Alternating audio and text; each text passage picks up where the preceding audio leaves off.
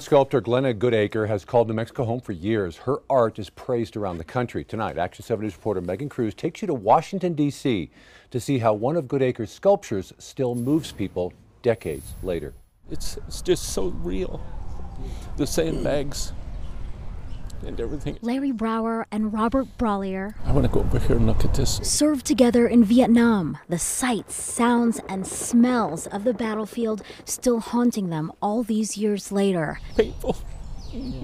They suppress those today to honor the women who served in Vietnam beside them. I can't imagine. They must have PTSD too, a lot of them.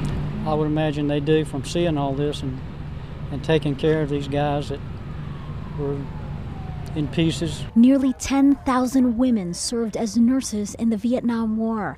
Brower owes his life to some of them after a fellow soldier stepped on a landmine. My team leader stepped on it, and I was in front of him. Brower was hospitalized. I was there for about a month, and I saw nurses there, and I appreciated them. Their contributions finally recognized in 1993 with the Vietnam Women's Memorial in Washington, D.C.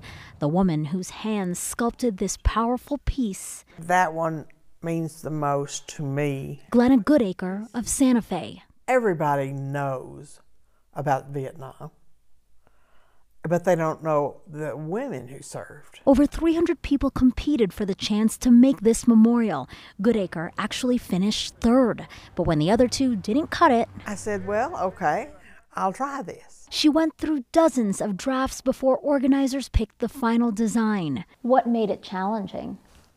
To satisfy all the women. There were so many that I got to know. You could tell how they were so emotional about serving. Goodacre says each woman in the memorial represents an important virtue: charity, faith, and hope. The soldier survives because of them.